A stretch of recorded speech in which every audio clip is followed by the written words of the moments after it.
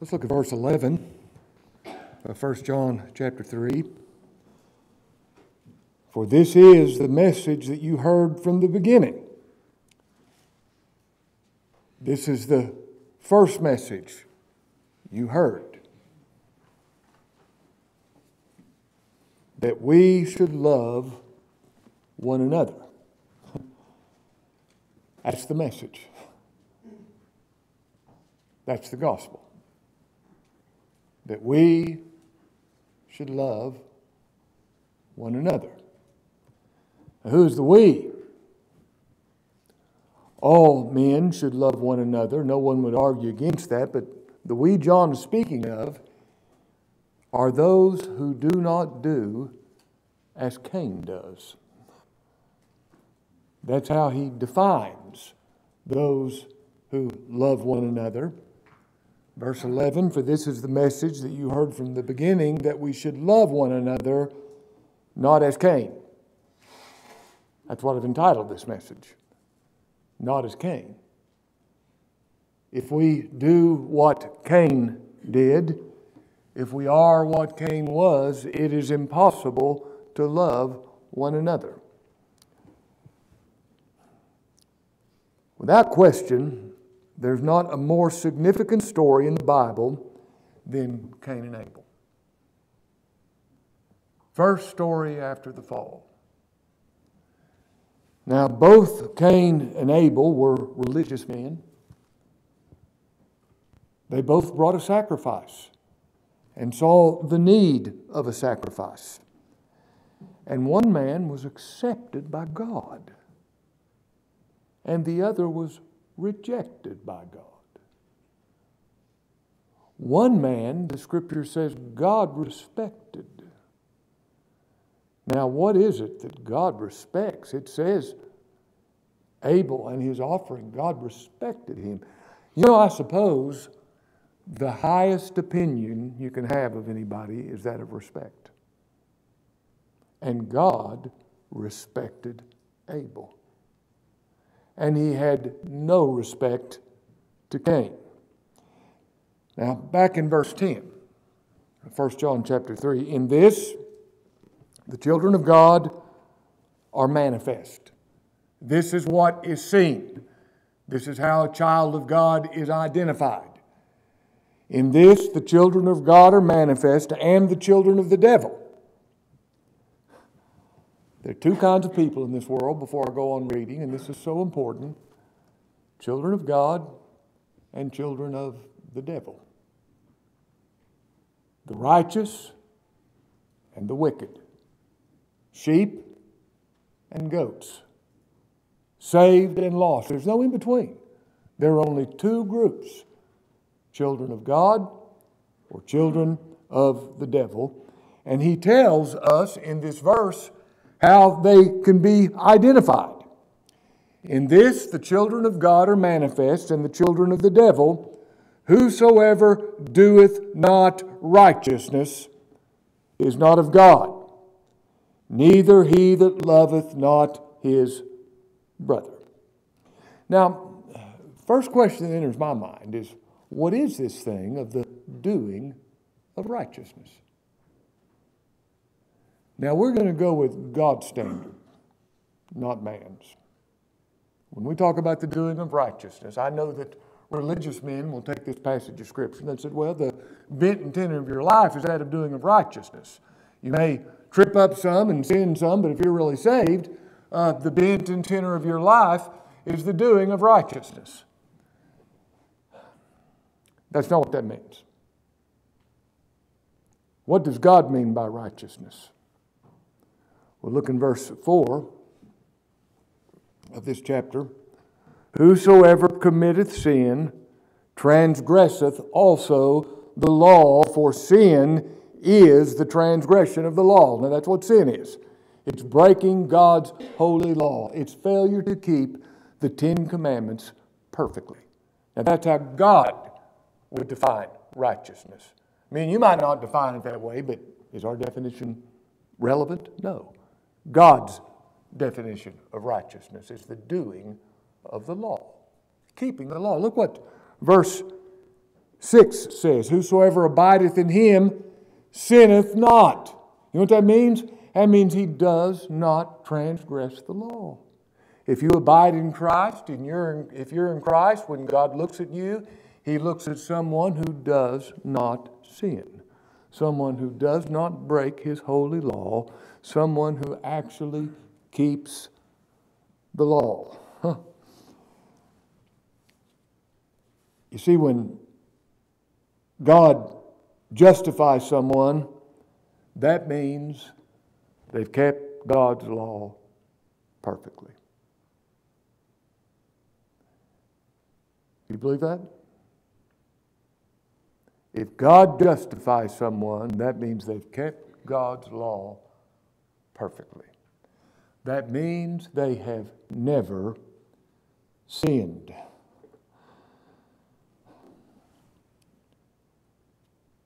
When God justifies the ungodly, they become righteous before Him. Look in verse 12.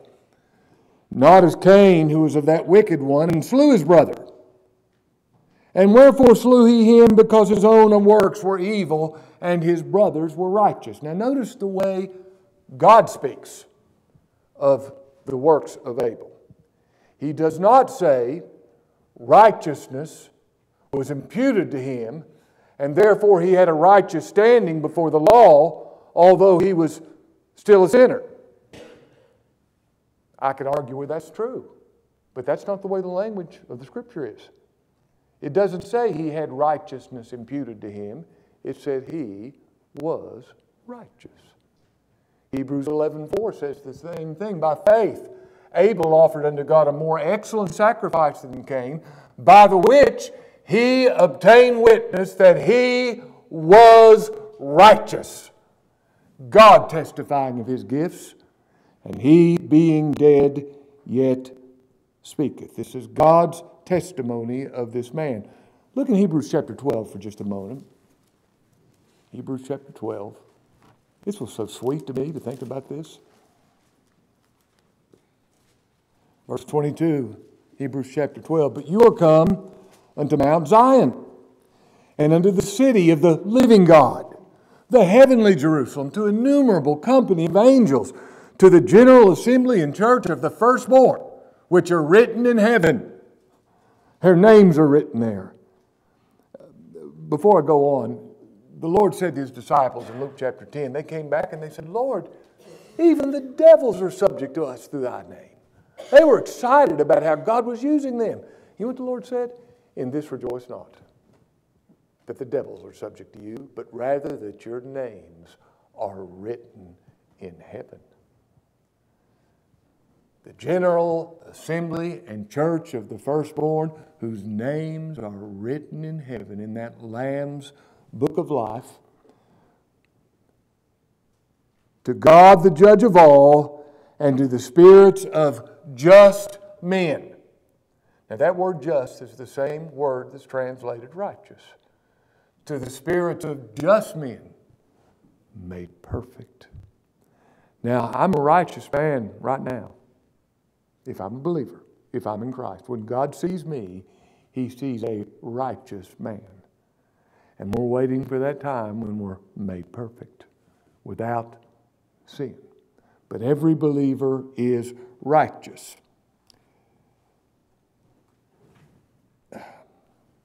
Abel was not seen by God as a sinful man who had righteousness charged to his account.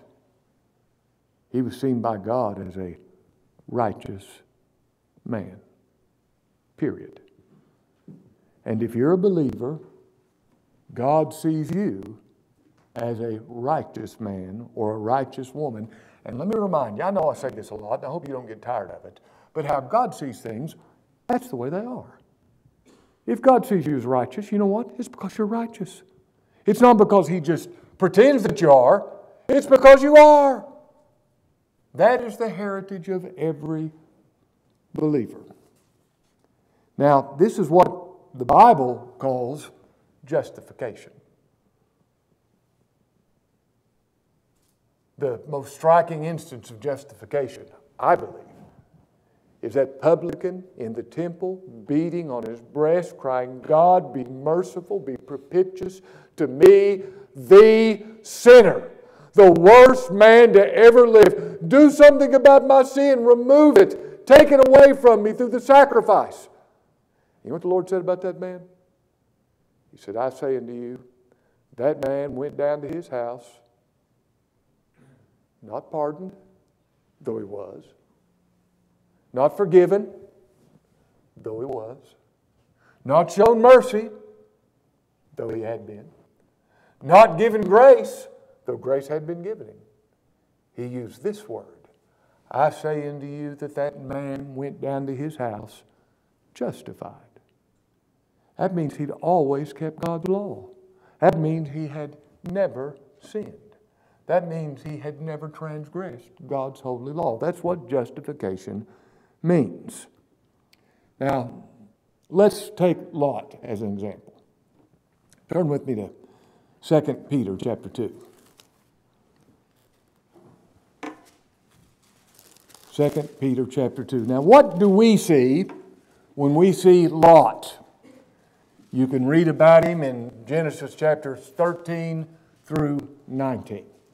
Those are the times when Lot's name comes up. What do you and I see when we see Lot? Well, first of all, we see a very weak and selfish man who refused to defer to Abraham, but he took the well-watered plain for himself, not caring what happened to Abraham. He should have shown deference to Abraham, but he didn't. He wanted his way. He moved into a city for financial gain to the detriment of his soul and the soul of his family. When he warned his sons-in-law about the destruction of Sodom, the Scripture says he seemed to them as one who mocked. They couldn't take him serious. Because of what they saw in him, they could not take him serious. When he said something, what's it matter? He said it. He seemed as one who mocked. They would not take him seriously. When the angels told him to leave Sodom, what did he do? He lingered. He didn't want to leave, even though he knew what was getting ready to happen. He lingered, and the angels had to grab him by the hand and pull him out. When he's fleeing Sodom, even while he's fleeing, he said, oh, don't make me go to that place. Let me stay in this city. It's just a little. What he tried to get God to change where he was going to go. And the Lord did that for him. And then when he got into that city and hid in a cave, the Scripture says he became drunk and committed incest with both of his daughters. And there were two nations born out of that relationship, the Moabites and the Ammonites. And they were a thorn in the side of Israel for centuries to come. Now that's what we see when we see Lot. You agree with that, don't you? That's what we see when we see Lot. Now look in 2 Peter chapter 2. Listen to how God the Holy Spirit, through the pen of Peter, describes Lot. He delivered just, and that word just is the word that's generally translated righteous. He delivered righteous Lot, vexed with the filthy conversation of the wicked. Oh, he was vexed living in Sodom. For that righteous man, dwelling among them in seeing and hearing, vexed his righteous soul from day to day with their unlawful deeds. The Lord knoweth how to deliver the godly out of temptation. Now that's God's testimony. That's God's statement concerning Lot. I think it's very interesting that Lot's name means covering. And really, the true man is covered by the flesh. I realize that. That's all we see. But this is God's testimony of this man. Now, how attractive does that sound to you? Which testimony do you believe? Well, I see everything I said, but what I know about Lot is he was a righteous man. with a righteous soul, whom God deemed as godly. The children of God, not only doers of righteousness, but they're lovers of the brethren. Turn back to our text, 1 John chapter 3.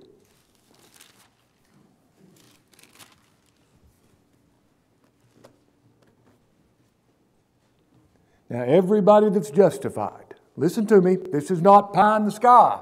This is the truth. Everybody that's justified, that means they've never sinned. That means they've kept God's law perfectly. Anything less is not justification. That's the meaning of justification. This is what John says. Everybody that is a child of God, they're a doer of righteousness. That's justification. They're an actual doer of righteousness. It doesn't mean that they have a righteous life most of the time and sometimes they trip up. That's not a doer of righteousness. You know, if you only murdered once, what are you? You're a murderer. If you only tell one lie, what are you? A liar. Well, I only committed adultery once. You're an adulterer. You can't look at God's law and say, well, by and large, I live up to it, but maybe every now and then I mess up. No, you've broken the whole law. The Bible will not allow that kind of thinking. Justification means being a doer of righteousness. You've never transgressed the law. You've never sinned. You've always done that which pleases God. That thrills my soul to think that that's who I am in the Lord Jesus Christ. Verse 11, for this is the message. Verse 10, in this the children of God are manifest, and the children of the devil. Whosoever doeth not righteousness is not of God, neither he that loveth not his brother. For this is the message that you've heard from the beginning, that we should love one another. Now, what does that look like? This thing of loving one another. What does it look like? Well, he's going to give more sight of what it looks like as we work our way down through this chapter, and we'll consider those for the coming weeks. But here's the first thing he says concerning this love of the brethren: not as Cain. If you love the brethren, that means you're not going to be like Cain. You're not going to do what Cain did. You're not going to have the attitude of Cain. And he goes on to say, Cain was a murderer. And you know no murderer hath eternal life in him. But what about this man, Cain? Well, turn back to Genesis chapter 4. Now, if you love the brethren, this is going to be a description of you, not as Cain. Well, what about Cain? Genesis chapter 4. Now, like I said, this is the first story after the fall. Verse 1, Genesis chapter 4. And Adam knew Eve, his wife, and she conceived and bare Cain. Now, my marginal reading says gotten or acquired. The meaning of his name is a fabricator, someone who acquires, a smith, a maker. He's someone who did things and made things. You women probably would like being married to him instead of being married to somebody like me that can't do anything. She always makes some kind of statement, well, what would it like to be married to somebody that could fix stuff? Well, I don't know. One of these days, maybe. But actually, I fixed the commode the other day, so put the guts back in it, did it all by myself. I don't know why I'm saying that, but at any rate, his name means fabricator. And you know, Eve thought that he was the promise of verse 15. Verse 15 in chapter 3, and I will put enmity between thee and the woman, and between thy seed and her seed, and it shall bruise thy head, and thou shalt bruise his heel. And Eve said, I've gotten a man or the man from the Lord. She thought, this is the promised Messiah. This is the one who's going to crush the Satan's heel who deceived us. Verse 2, And she again bare his brother Abel. You know what Abel's name means? Vanity. Vanity. You know, I guess compared to Cain, there wasn't a lot to Abel. Abel was a fabricator. He could do things. He could make things. He was a successful farmer. And Abel's name was Vanity. What a name to name your kid, Vanity. Verse 2, and Abel was a keeper of sheep. He was a shepherd. He kept that which he didn't produce. He just watched over sheep. But Cain was a tiller of the ground. Now this is very significant. He was a tiller of the ground. Look into verse 17 of chapter 3 when God's pronouncing the curse. And unto Adam he said, because thou hast hearkened unto the voice of thy wife, and hast eaten of the tree of which I commanded thee, saying, thou shalt not eat of it, cursed is the ground for thy sake. He was a tiller, and he produced things from that which God had already cursed. Cursed is the ground. That was his sphere of operation. He was working in that which God had already cursed. Verse 3. And in process of time, it came to pass that Cain brought of the fruit of the ground, that ground that God had cursed. Listen, if my flesh is in it, it's cursed already. And that's what he's bringing. He's bringing its best. I'm sure that he was an accomplished farmer. I'm sure the vegetables and the fruit that he brought, he was proud of them. He was bringing that which he had made a real effort at, thinking God could be pleased with this. I'm pleased with it. Surely God will be pleased with it. I like it. Surely he will. And in the process of time, it came to pass that Cain brought of the fruit of the ground an offering unto the Lord. Now, I have no doubt that Adam had taught Cain and Abel the same thing. He didn't get this from Adam. Adam saw right after the fall where the Lord slew a lamb. And he took that lamb and made them a covering, stripping them of those fig leaves. He taught Cain that. He taught Abel that the only way that a holy God can be approached is through the blood of the coming lamb. He knew a lamb's blood wouldn't do anything, but it's what that lamb represented. I know Abel had faith, believing the gospel when he offered up, because it says by faith Abel offered unto God a more excellent sacrifice than Cain. Now, Abel and Cain were taught the same thing from their father. The only way a holy God could be approached is through the coming sacrifice of the lamb slain from the foundation of the world. He knew the gospel. It was meaningless to Cain. It meant nothing to it. It was just religious talk. You know why? Because Cain really had a high opinion of himself and a low opinion of God. So it was just religious mumbo-jumbo. Does it really matter what kind of sacrifice I bring as long as my heart's right? As long as I do my best? As long as I present that which I've given the most for and taken the most effort in, and I've really wanted to please God with this. I mean, as long as my heart's right, this is just as good. He couldn't see any problem in what he was doing. He didn't realize how much he was bringing the name of God down by thinking God could accept something that he brought. It just was meaningless. So, you know, you can grow up hearing the gospel as clear as it could be preached. It may be meaningless to you. If you're dead in sins, it is. You don't have an idea really of who God is or who you are. Cain certainly didn't.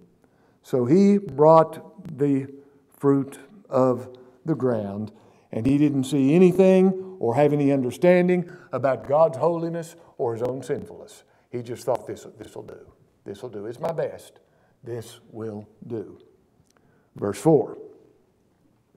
Abel, he also brought of the firstlings of his flock and the fat thereof. Now, notice, He brought the best lamb, the firstlings of his flock. Did he make it the best lamb? No. It just was the best lamb. And he knew that was the one that pointed to the coming Lamb of God, and that's the one he brought. This is not something he worked to get. It's just something he saw that God did. And the only way he would come into God's presence, he brought nothing but this sacrifice. He wouldn't dare come any other way. He was acting in obedience to the gospel that he had learned, and he was coming bringing nothing but the sacrifice. He knew God was holy. He knew he was sinful. And the only way that God can be approached is through Christ, through his precious blood. Yes, he believed the gospel just as much as anybody here believes it. Now, Christ hadn't come yet, but he knew he was coming. And that's who he was relying on, and he wouldn't bring anything else. He wouldn't dare bring anything else. The Lamb of God who would be slain as the sinner's substitute. And let me repeat again, Hebrews tells us he did this by faith. He believed the gospel. He knew exactly what he was doing. So he brings of the firstlings of his flock and of the fat thereof. And look what this next statement says in verse 4. And the Lord had, what's the next word? Respect to Abel. To Abel. And to his offering. Now let me tell you something. If you come the way Abel did, do you know the infinite God of glory has respect for you? That's the power of the blood of Christ. That's the power of being saved by the righteousness of Christ. That's the power of the doing of righteousness. That's the power of justification. God has respect. And I don't know of a higher view you can have of somebody than to respect them. To respect somebody. God respected Abel. Abel brings the blood of the lamb, and the infinite holy God had respect for Abel.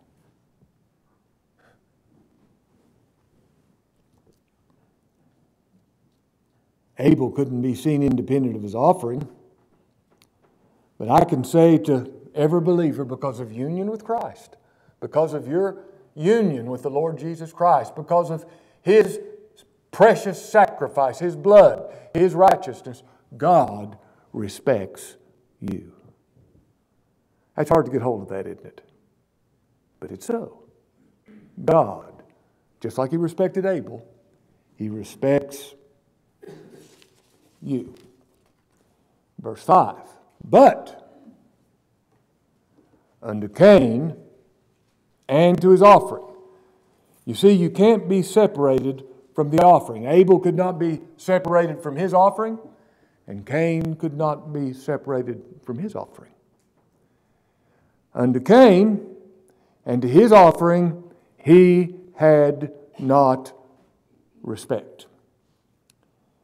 Now, Cain really had no respect for God.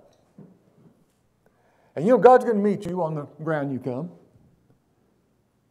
He will.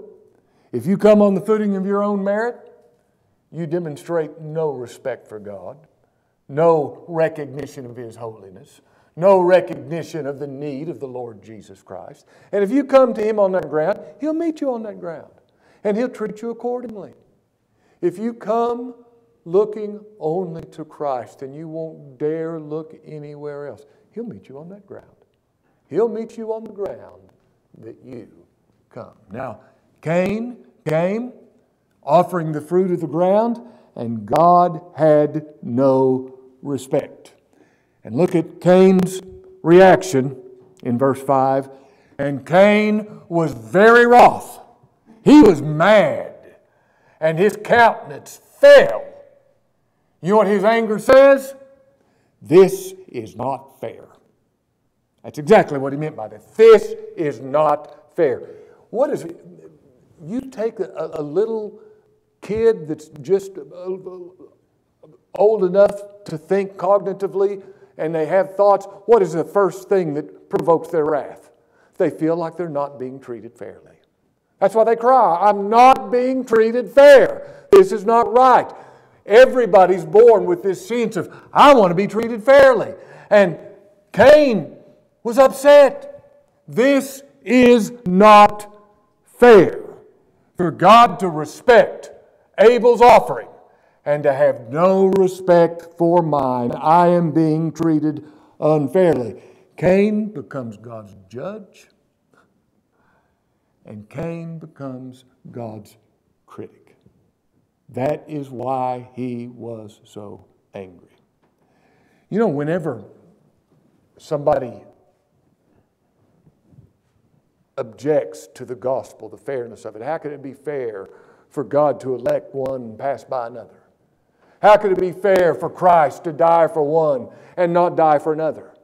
How could it be fair for God to have mercy on one and not have mercy on another? That's not fair. Now, when I make a statement like that, all I'm saying is I'm better than God, and my judgment's better than God, and God's not treating me right. What I'm doing is showing my low opinion of God, how I can say something like that about Him and bring Him down to my level, and I'm showing my high opinion of myself. That's all that is. And that's what Cain was doing. This is not fair. Verse 6. And the Lord said unto Cain, Why art thou wroth? And why is thy countenance fallen? Now he knew, but he's going to show Cain what his problem was. And look at this next statement, verse 7. If thou doest well, shalt thou not be accepted? If you come the way Abel came, you'll be accepted.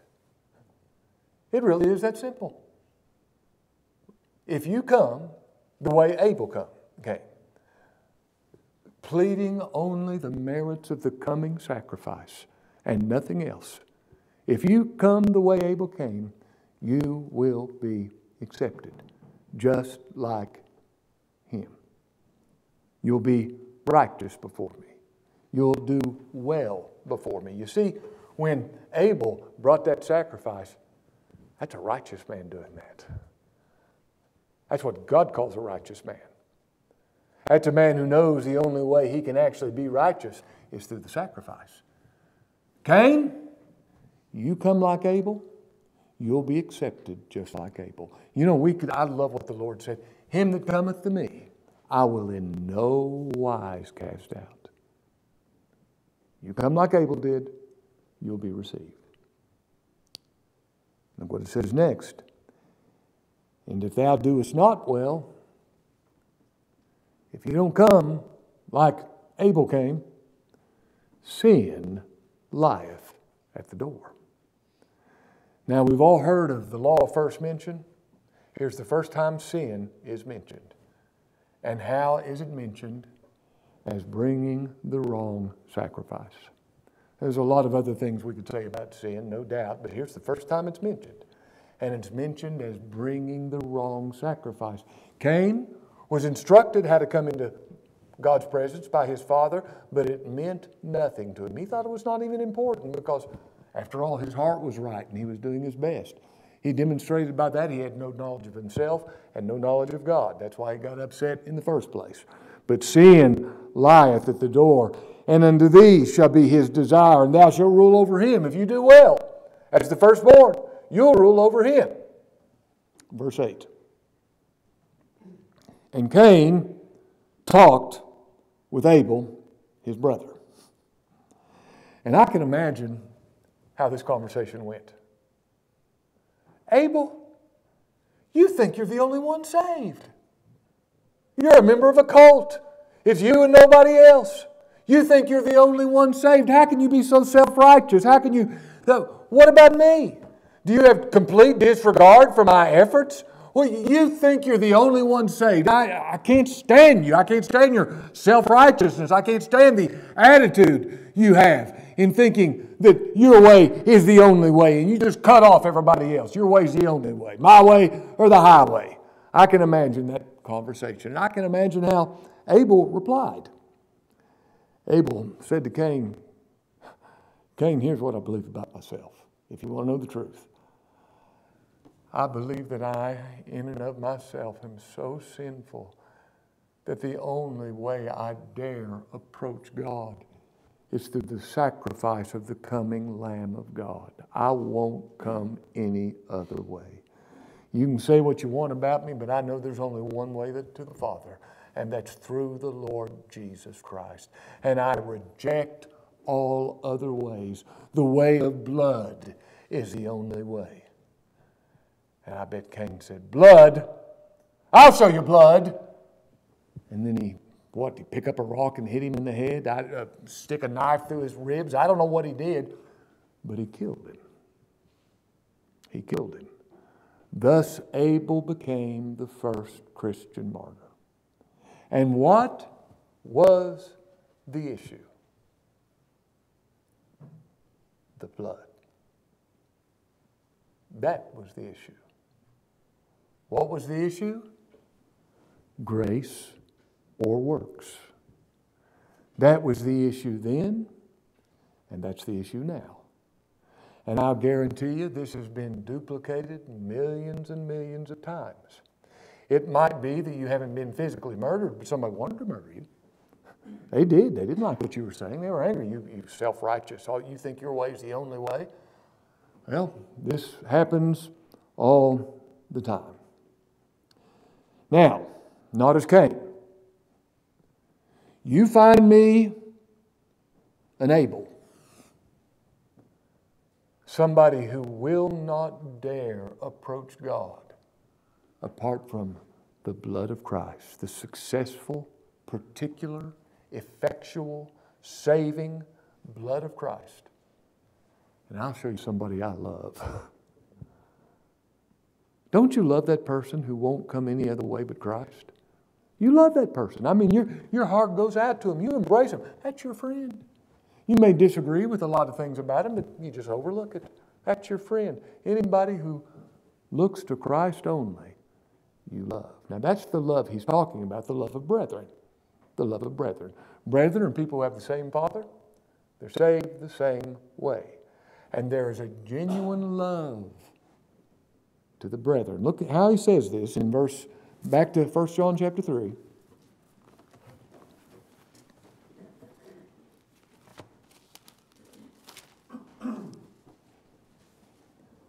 This then is the message that you heard from the beginning, that we should love one another. Somebody says, well, what's that look like? Not as Cain. Not as Cain. Who was of that wicked one, and slew his brother. And wherefore slew he him? Because his own works were evil, and his brother's righteous. Now you remember when God said to Cain, where's your brother? How should I know? Am I my brother's keeper? He's a smart aleck to the Lord. He speaks disrespectfully to the Lord at that time. Am I my brother's keeper? Well, he was lying. You know that. And the Lord said, your brother's blood cries to me from the ground. It had something to say. You can't hide. Your brother's blood cries to me from the ground. What does it cry? Vengeance. Justice. Payback. Turn to Hebrews chapter 12.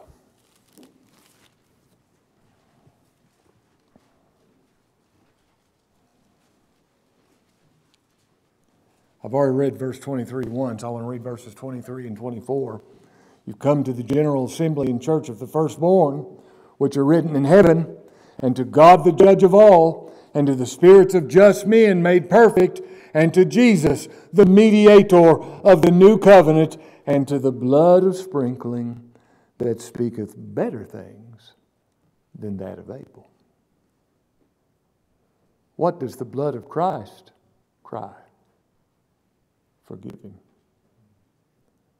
What does the blood of Christ cry? Justify him. What does the blood of Christ cry? Not guilty. The blood of Christ has a whole lot better things to say than the blood of Abel. The blood of Abel said, get him back. Vengeance. Put him to death. The blood of Christ says, save him. Let's pray.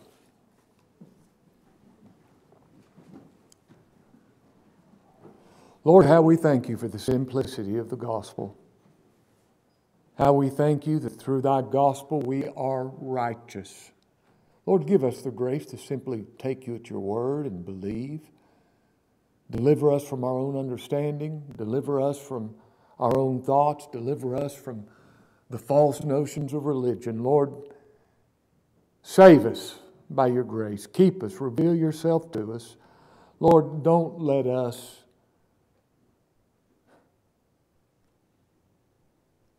believe what we would if you don't prevent it.